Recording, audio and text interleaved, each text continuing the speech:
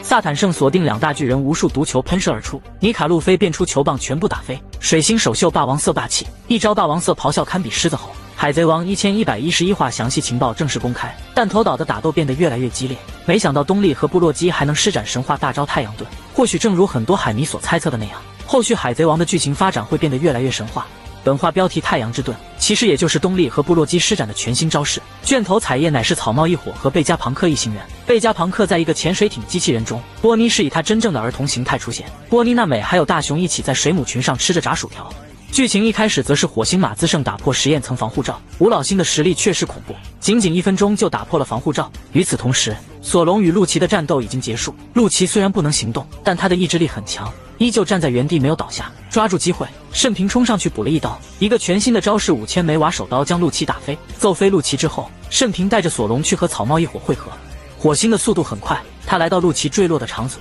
陆奇挨打之后开始慢慢变回人形。陆奇把弹头岛上敌人的一切情报都汇报给火星，他说贝加庞克的信息播报将在6分钟后开始。火星表扬陆奇，说他干得很不错，随后便向弹头岛研究层飞去。陆奇对火星发出请求，希望他可以留卡库一命，火星却表示有点困难，他说自己不会过多在意踩死哪只虫子。画面切换到路飞这边，路飞正在和东丽以及部落基开心的打招呼。两大巨人询问路飞为何突然变得和巨人间流传的尼卡神一样，路飞一脸懵逼，他完全不知道他们口中的尼卡神是怎么回事。山治通知东丽和部落基要把路飞带到岛屿的后方，草帽一伙的所有成员都在奔向巨人海贼团大船。既然已经找到了路飞，东丽直接吹响号角，示意所有巨人准备撤离弹头岛。没想到下一秒，水星沃丘利胜对着他们发出强力的霸王色霸气咆哮，这是吴老星首次秀出霸王色霸气。老头的攻击非常强大，受到霸王色咆哮的影响，路飞的眼睛和衣服甚至胸前的伤疤都被吹得离开了身体。对于尼卡形态的特殊能力，部落基感觉非常震惊。水星的霸王色霸气很强，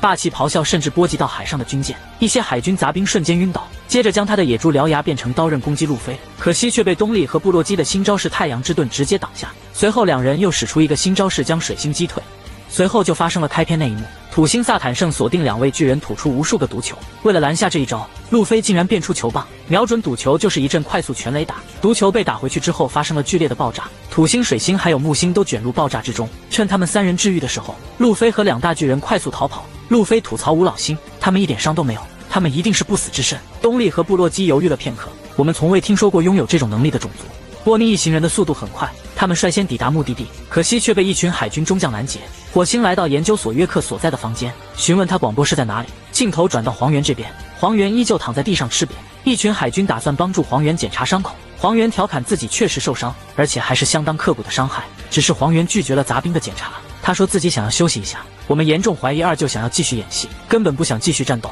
在剧情的最后，西北海岸的海军发来报告，岛上出现了远比巨人族还要巨大的生物，而且这家伙完全不怕火焰灼烧。火焰中的那个巨大生物似乎在嘀咕着什么。古代机器人站立在岛屿中央，他的身体被火焰包裹，不过看起来火焰对他完全无效。古代机器人发出嘀咕声：乔伊波伊，对不起。